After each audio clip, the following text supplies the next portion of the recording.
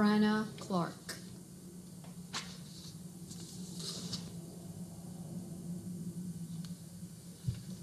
Yes, it's Eric Previn from the 3rd District, and I support option 1 here. And I want to just make a moment on these pharmaceutical companies that are, they're to be loved and hated in equal measure, because they are providing incredibly important medicines for the people in our community. But they have a profitable enterprise, and it's been profitable for many, many years. And this responsibility should fall on them, and I think this ordinance largely makes that the case. I think that quarterly drop-off dates is of note, but it should be monthly at least, because to do it on a quarterly basis is a weird detail. That's like the way supervisors think, or government officials. Nobody thinks in quarters. We think in first of the month.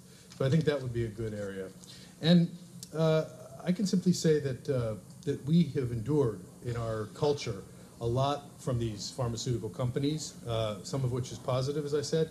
We have them all over the television dial now. They seem to have an enormous amount of money to run those commercials during every single event or kind of televised programming that skews anywhere above a teenager. You are inundated with this stuff. So I'm sure that working collectively, along with the other counties that have already worked out some of the problems with these programs and with this kind of an ordinance, the County of LA is going to be a leader in bringing something like this forward. And I want to just give a shout out to the many lobbyists who came down here on behalf of the pharmaceutical companies, and I assume we'll be speaking later on their point, which is that we can't do this because it's going to hurt the county and the business, because by taking $40 million out of this multi-billion-dollar industry a year in order to take care of our communities and the coast and all these things that are incredibly important, those businesses are going to be hurt. And we all remember that little prick, if I may use the colloquial expression, from Valiant or Turing,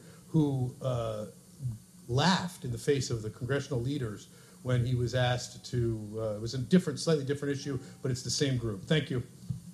Thank you. Ma'am?